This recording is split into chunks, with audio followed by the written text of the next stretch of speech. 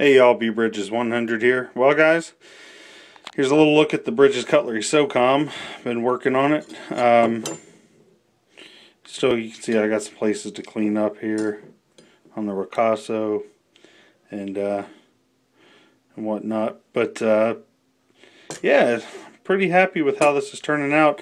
I had a little problem here, and let's see if I can focus.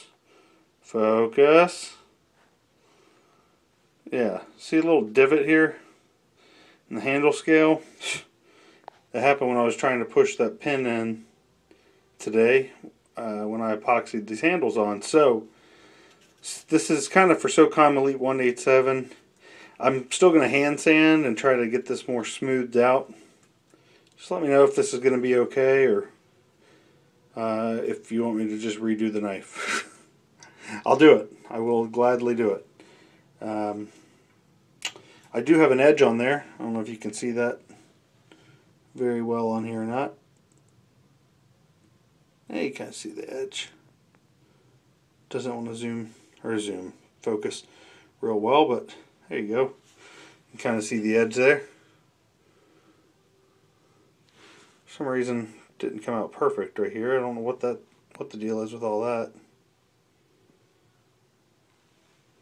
To work on that a little bit more, but anyway, it's got a preliminary edge on there anyhow. It is sharp. I don't have anything here to cut to show you. I guess I should have had something for cutting, but anyway, I just wanted to kind of show you what it's looking like. And there she is so far. Let me know what you guys think. Socom Elite 187, brother. Tell me what you think. I got the Kydex just cut, the squares cut out to make, you know, the sheath.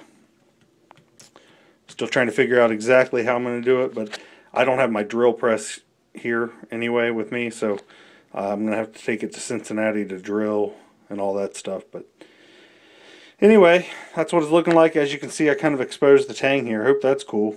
Works as like a little glass breaker, maybe skull crusher, whatever. I think it looks a lot better with that exposed. That little spike looks sick, doesn't it? Like a little claw, a little talon sticking out there. Love it. Love it, love it, love it. So anyway, still got a lot of work to do. I got some epoxy on the blade when I put the handle on.